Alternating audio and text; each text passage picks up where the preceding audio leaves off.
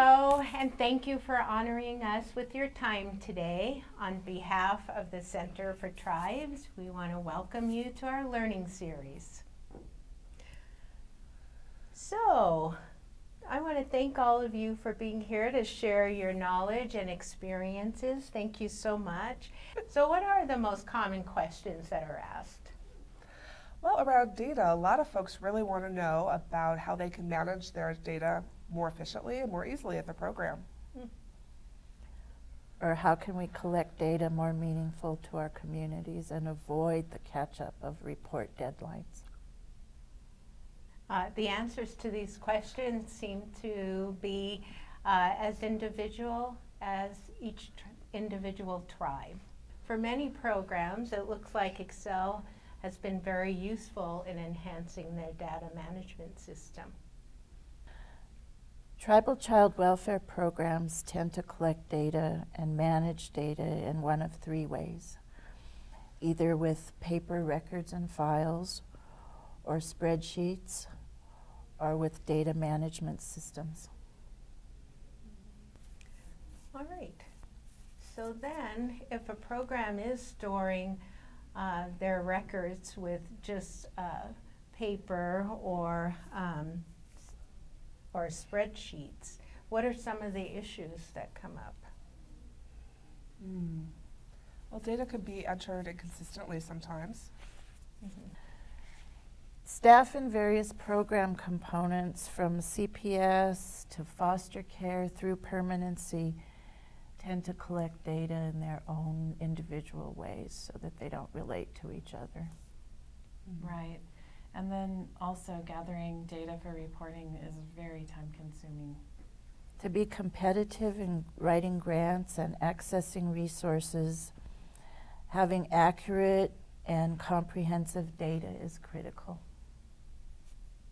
All right, well, it sounds like using an enhanced Excel sheet can really help people with their programs and these different issues.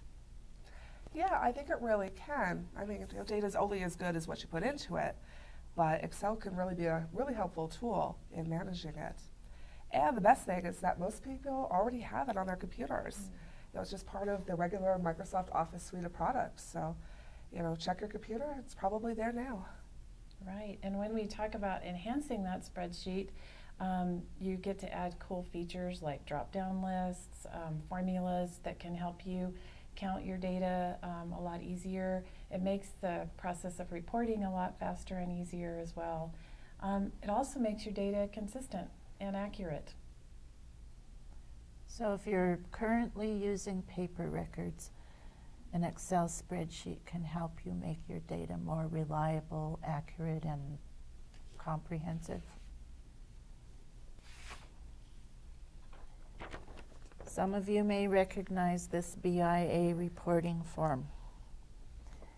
If you use an Excel spreadsheet, you can save hours and days of time getting accurate information into this form. So just imagine that you have all of your data in one Excel file that can do all the reporting for this. Just like Patty said, it's going to make it a lot easier and faster and more reliable. And what would take days or hours and days is literally reduced to minutes. Well, that sounds pretty cool to me. Hopefully it sounds cool to everybody who's watching with us too. So the rest of this learning series, all the other videos, are going to really focus on building an intake spreadsheet. So something you would use to log your CPS reports, things like that. That's just to make it a little less overwhelming because there are just an infinite number of things you can do with Excel in your program. And then we're also going to use formulas and focus on these BIA reporting numbers that Patty was just showing us. My guess is that along the way, Excel spreadsheets will help folks find a more accurate way to reflect things like traditional values, family relationships, and community. If this sounds like something that might help your program, I want to invite you to walk with us through this series. Together we'll cover everything you need to know about Excel and many of the program data that will help it to be more efficient. And so this is really going to be an interactive learning journey. So your first step will be to open Excel on your computer, and then you can either look at a blank workbook or you can download the partially set up template file that we've provided. And a really logical place to start would be to do a beginner and intermediate Excel skills. It can be a review for you, or it can be brand new, but we want you to be comfortable using those skills.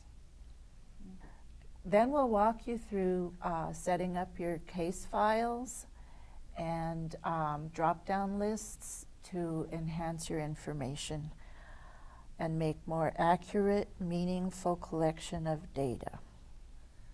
And then we're also going to look at some Excel formulas that are going to make reporting much faster and easier. And finally, we'll look at what else you can do once your data is organized. For example, you could visualize your data to show it to other people with Excel charts. You can share data to support and reflect traditional values, family relationships, and community. Yes, and there's also steps you can take to use that data to manage and improve your program. And if you ever have any questions or you're feeling stuck on something, you can email us anytime. Yes, we're happy to help.